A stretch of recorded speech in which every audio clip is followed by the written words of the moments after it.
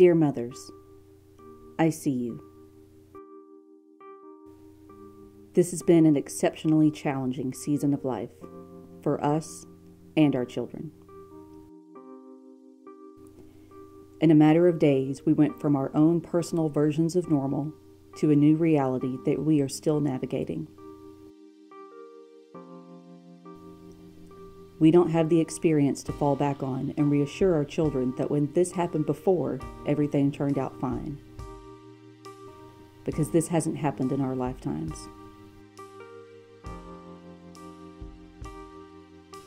Overnight, your mom duties stepped up to include teacher and counselor too.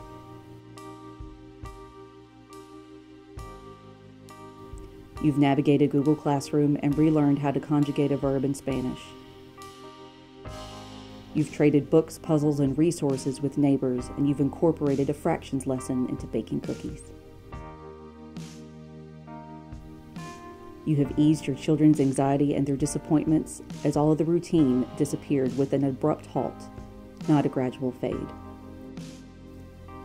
No school, no practices, no games, no rehearsals, no graduations, no recitals, no vacations. No proms, no birthday parties, no sleepovers, no play dates, no playgrounds, no visits to see Grandma and Grandpa. It's a whole lot of no. But you've also said yes a lot too. Why, yes, you can stay in pajamas all day and you can build a huge pillow fort. Yes, you can have dessert before dinner and you can stay up late. Yes, we can foster a shelter animal and you can jump in rain puddles.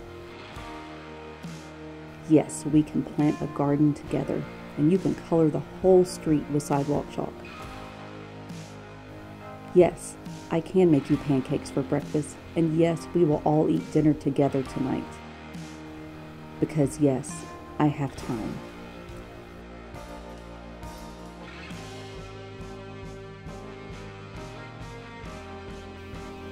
We'll never be the same after all this, and maybe in some ways it will be for the better. Maybe we don't need to be so busy. Maybe less is more. Maybe our grandparents had it right all along.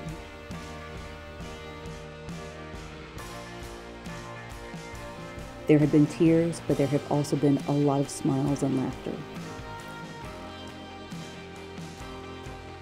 Children cling to what is comfortable and safe, and that is you.